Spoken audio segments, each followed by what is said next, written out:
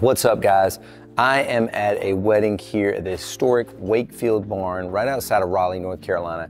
And today, because we have a little bit of extra time, I want to kind of walk you through how I really pull off good audio at a wedding ceremony. And I'll be honest with you, this is something that over the last probably 5-6 years, we've been tasked with a lot at Bun DJ Company.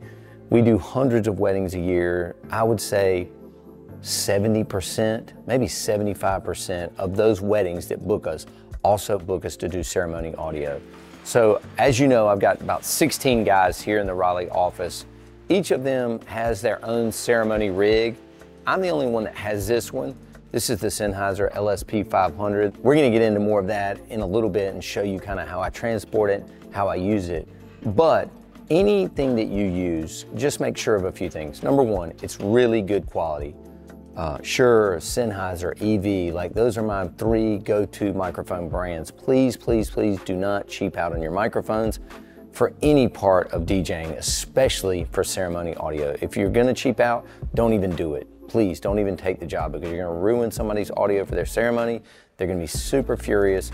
And before you even start DJing that day, you're starting on the wrong foot. So please have good microphones, have really good gear. If you need help, my go-to wireless expert in the entire United States is at NLFX. It's Ben at NLFXpro.com. I'll put his email address down below. Ben at NLFXpro.com knows more about wireless than probably anybody I've ever talked to. He will even, before he sells you microphones for your area, he will do research and find exactly what channels are good for your area and send you those microphones in that frequency range. So he is so dialed in. Please buy yourself from him, because he knows more about wireless than anybody at any of the big box retailers. As always, subscribe to the channel, please, please, please, because we put out brand new videos like this for DJs like you every single week. Give the video a like if you like it, and of course, leave a comment, because I always personally like to go through, read them, and respond myself. So let's get into ceremonies. So here's what we're working with today. Check this place out. Is this beautiful or what? Gorgeous, gorgeous, gorgeous room. About 130 guests.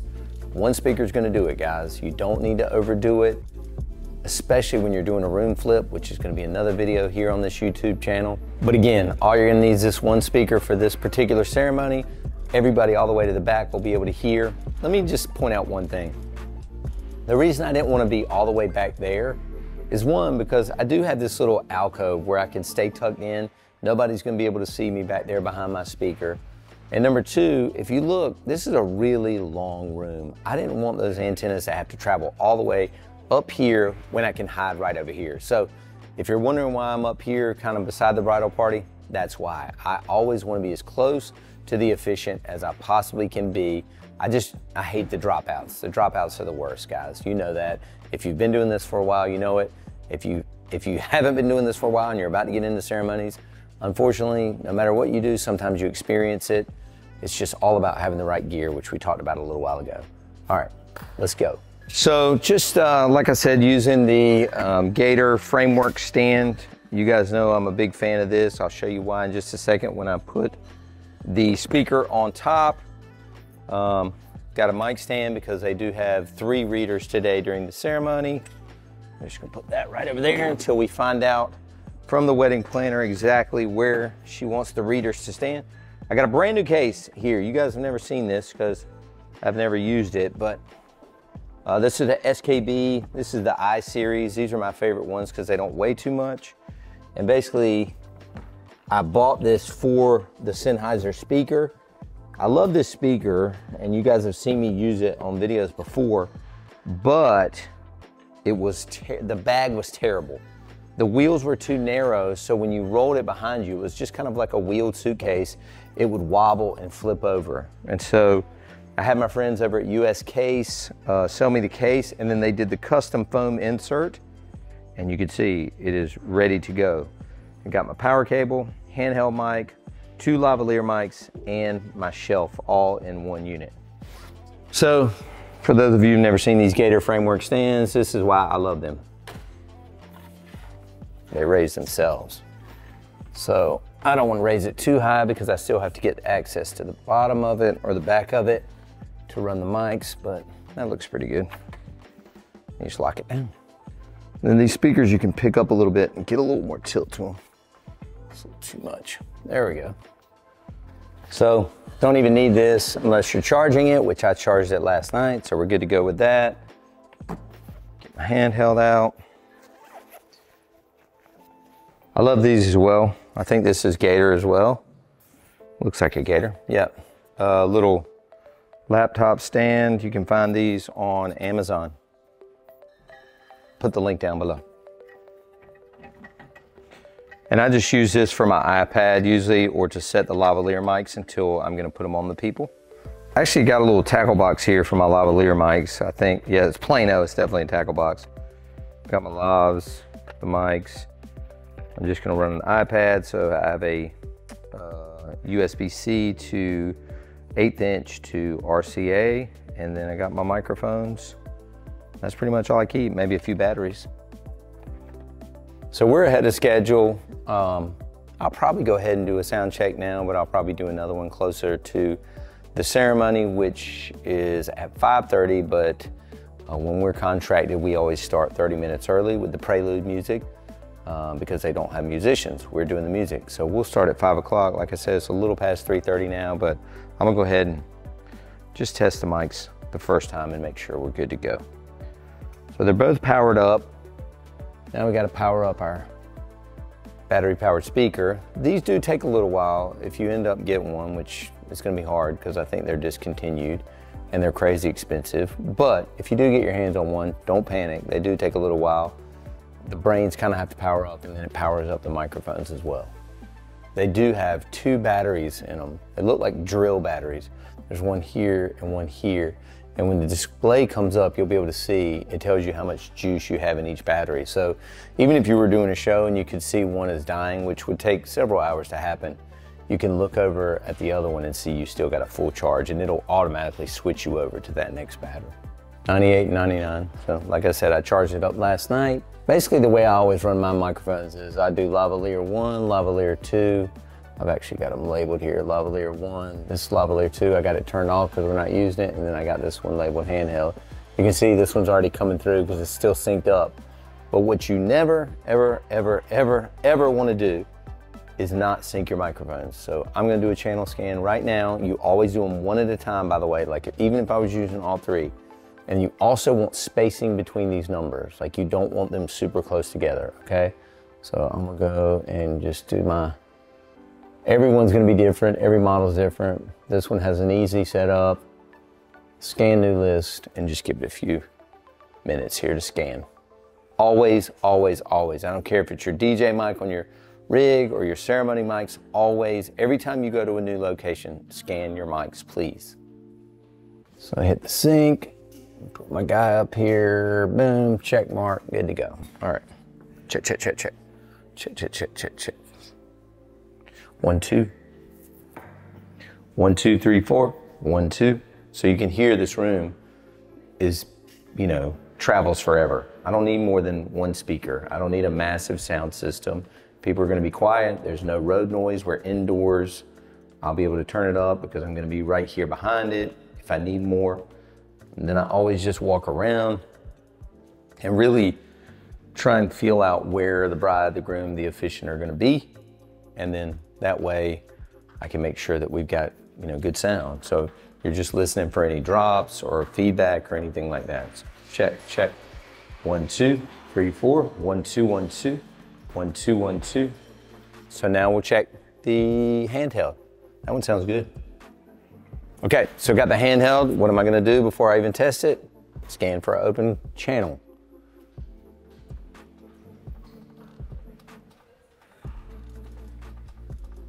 So, lavalier 1 has been channel scanned and tested, sounded good. We just scanned for a new frequency. Again, one is at 566, the other one is at 607. That is plenty far apart in frequencies, so we scanned this one. Now we just need to walk around. Really, the handheld is different, you know, because I'm gonna put it on a stand, and once we put it on the stand, that's where it's gonna stay. So I'll find that out from the wedding planner usually in just a few minutes. I'm gonna put it where I think it's probably gonna go. We'll test it out, but we're also gonna walk that whole area just like we did with the lavalier. Check, check, check, check, check, check. 1, 2, 2, 2, 2, 1. 1, 2, 1, 2. Hey, hey, hey. Welcome, 1, 2, 3, 4. Check, 1, 2. 1, 2, 1, 2. So basically what we do is we check the whole area, we double check and make sure we've got a good signal, no problems, no dropouts. And then the very last thing we'll do is put it on the microphone stand at the height that we think the reader is gonna be. Now, I usually put it, here or even a little bit low, somewhere around my height. But if I go up and find out that the reader, who's usually gonna be sitting in one of these front rows, is a little bit taller, I'll probably raise it up a little bit, or a little bit shorter, I'll probably drop it down a little bit. And then of course, if I can speak to the reader before the ceremony starts, I'm gonna tell them, listen, when you get up there, don't do anything, don't touch anything. I'm standing right over there, I got your volume. As soon as you get to the mic, I'm gonna turn you up, talk a little louder than your speaking voice, try and get right up on the mic, don't touch it, good to go. So I spoke to the wedding planner. She works here all the time. She was at the rehearsal last night. I don't go to the rehearsal personally. That is up to you if you guys want to go. I would say if you do go, I would charge as an extra service, to be honest with you. It's a lot of time and commitment, and usually you're gonna have to take a little Bose radio or something if they want music. But anyway, spoke to her. She said this is where they talked about having the mic. That's where I put it a little bit lower than me. They can always move it up or down. I'm obviously gonna be over there controlling it. Good to go. So just a few more tips I've got over my years of doing these ceremonies now, so many every year. Make sure you have tons of batteries, whatever your microphones hold. I always have tons of AA batteries. I've got them in that box. I got them in another box downstairs. I got more in my van. Tons of batteries, okay? Now, the other thing you're gonna wanna do is, if you turn off your handheld or your lavalier pack, a lot of microphones, the actual receiver box will start trying to search for those when they turn off, and they will emit the worst sound you've ever heard, like this insane distortion. So if you're gonna shut them down in this hour that we have, go ahead and shut the whole rig down, which is what I'm getting ready to do right now. So it's not gonna burn any battery in the speaker or the microphones. And then I'm gonna come back up again before the guests get here, do one more mic check, just like I did before. You don't need to see that again. It's gonna be the exact same sequence. I might even do another mic scan, like a scan for open frequency, walk around, make sure the mic's hit, good to go, and then we're gonna get started. Okay, so here we are, it's 4:30. The actual invitation printed time of the ceremony is 5:30, but again, we're gonna start at 5 o'clock with the prelude music. I got the iPad charging up, got the microphones off for now. I've already replaced their batteries. So I'm probably getting ready to go do one more scan, one more walk around with the mics, and then be ready for my cues from the wedding planner. I'll have a clear line of sight. They don't have a very big wedding party today. It's only a couple of people, I think. So we don't have to worry about that. Mic stand is in place for the readers. Again, once I check these mics again, I'm gonna be ready to go. Start some music right at 5 o'clock. Make sure the guests hear something when they walk in so it's not awkward. I will say this, and this goes for veterans and newbies alike. This is the most nerve-wracking part of your day. This is the part that sets the tone for the entire day. There's no do-overs. So if you're nervous going into the ceremony, you should be, because it is a very important part of the day. You want to make sure it goes perfect. You want to make sure it goes great, and that the client is happy to start the entire day. So keep that in mind. You should be nervous because it is super important, and you want to do a great job.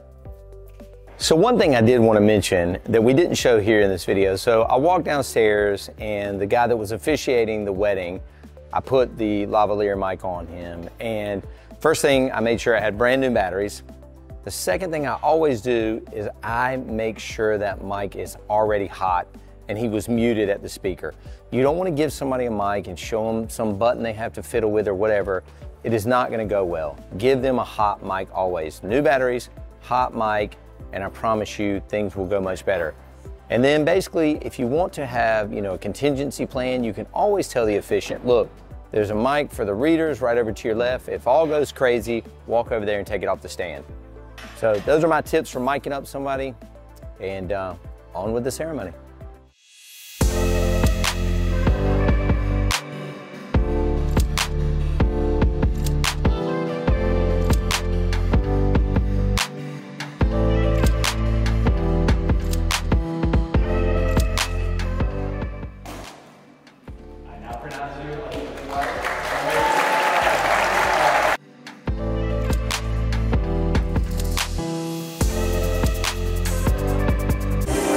my pleasure to introduce your bride and groom, Mr. and Mrs. Timothy and Sarah Seward. So what do you guys think? That was a beautiful ceremony in a beautiful location, don't you think? Sound went great because we did all the things I talked about at the beginning of this video. I hope you guys learned something. I promise you this is a critical part of a DJ's job. It is super important that you know how to run audio, that you get good gear, and that you offer this service, because you have the potential of losing a show if you don't offer ceremony audio. Absolutely critical. If you have any questions, let me know or leave a comment below. I'm gonna respond to it. Thanks as always for watching, guys, and we will see you back next week, every Thursday. Peace.